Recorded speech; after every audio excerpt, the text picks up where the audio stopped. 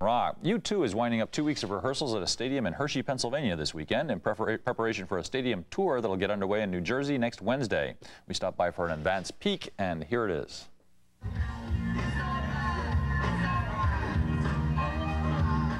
We're back in America. It feels good to be back here. We had a great tour. The first leg of the Zoo TV tour was really good fun. We're back now to play to all the people that couldn't get tickets. We would have liked to have kept the tour indoors, but it just would have meant we'd be on the road for the next 2 years, and we just couldn't face that. So we decided to go outdoors.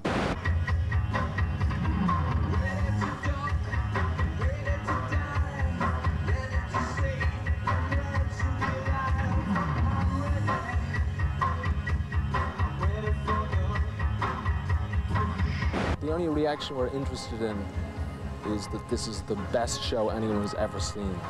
And that's what we're working towards, which makes our life very difficult. So I hope that that's what they come and see.